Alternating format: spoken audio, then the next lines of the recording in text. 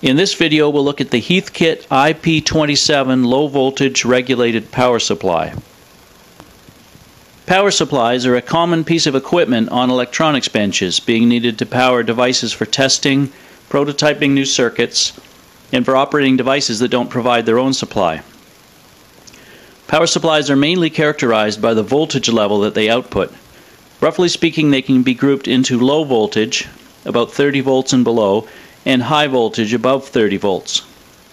Vacuum tube circuits tend to require high voltages, anywhere from about 150 volts DC to 500 volts DC or more, while solid-state circuits generally operate on low voltages, often 12 volts or 5 volts for digital circuits. Tubes also typically require either 6.3 or 12.6 volts AC to power the tube filaments. A second important characteristic is the maximum current that a supply can produce in amps or milliamps. Generally speaking, a greater current capacity implies a larger and more expensive power supply. A given output may be fixed in voltage or variable. A variable output provides more flexibility, while some voltages such as 5 volts and 12 volts are so commonly used that a fixed output supply for these is useful. As well as voltage, some variable supplies provide a facility for controlling the maximum output current. These are sometimes called constant current supplies when used in this mode. If a current control is not provided, there is usually some way of limiting the current drawn, either limiting it to a fixed maximum and/or a fuse or circuit breaker. Supplies may provide meters, either analog or digital, to display the output voltage and/or current. Heathkit was a manufacturer of electronics in kit form. Their product line included amateur radio, test equipment, and various consumer products.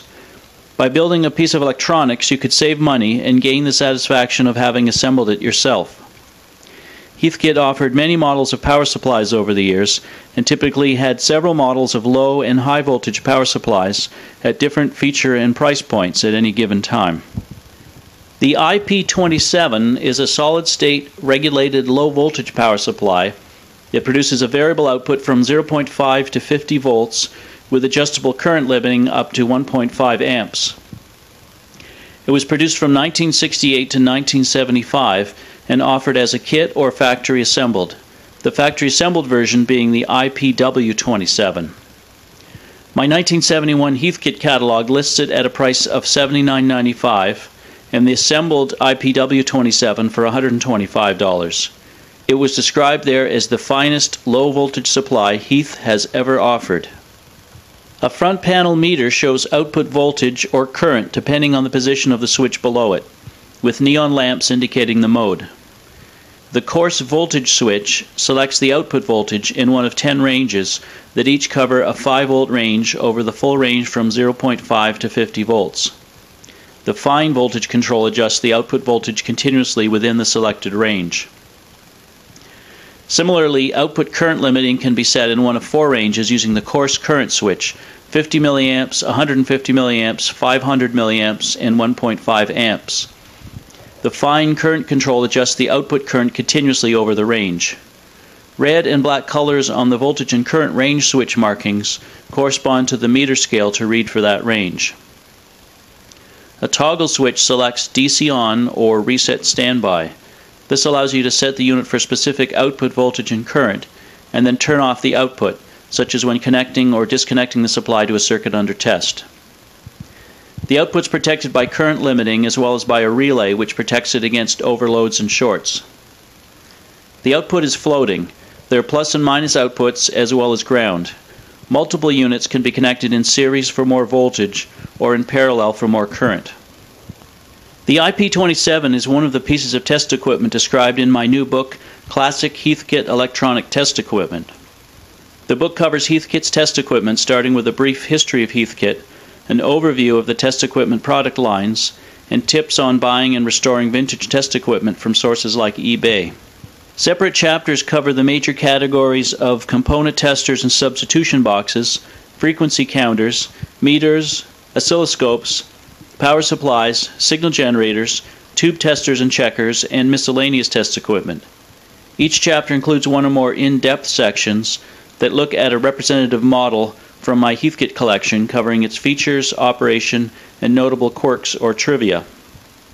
The appendix provides a list of references and resources including books, websites, and suppliers of parts, manuals, and related products and services, as well as a detailed product listing of every known model of test equipment produced by Heathkit.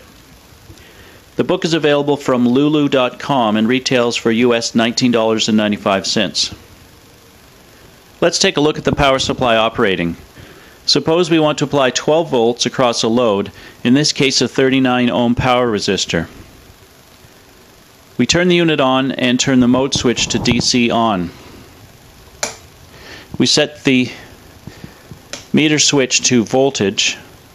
We select a suitable voltage range for the desired voltage, in this case the 10 to 15 volt range. Then we adjust the fine voltage control for the desired 12 volts on the meter.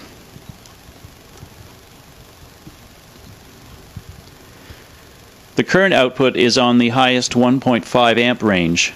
Setting the meter switch to current, we can see the current flow is about 300 milliamps.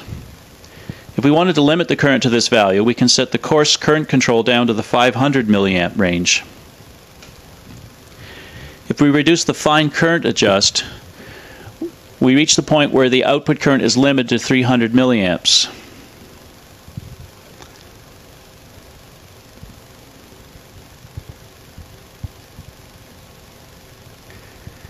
And going lower reduces the current on the meter.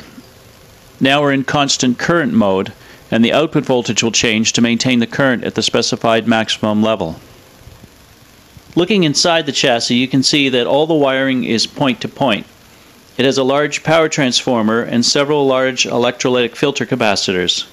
The design is all solid state, but no integrated circuits are used. The calibration procedure only requires a power resistor to use as a load, and in a pinch the manual says you can use an electric iron. It uses the built-in meter for adjustment. The unit seems to run quite cool even at full output current. I purchased this IP-27 on eBay in 2013 from a seller who had several units. It appears to have been used by a marine electronics company for lab or manufacturing purposes.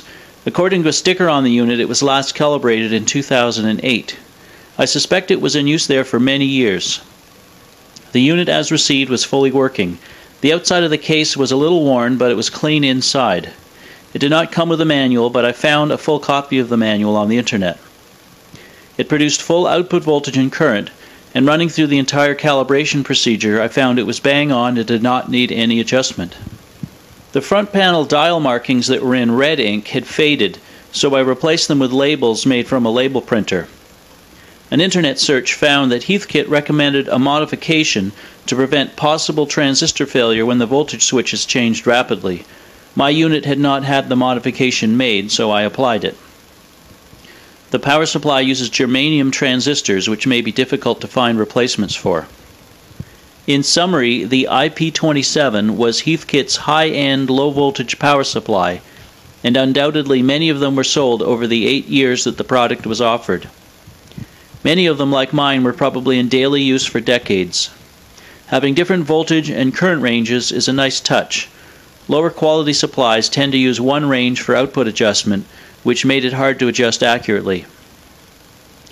In 1975, the IP-27 was superseded by the IP-2700 series of power supplies, which offered analog or digital meters and models having 4 different maximum output voltages. Thanks for watching. If you enjoyed this video, check out my other YouTube videos on vintage amateur radio and test equipment.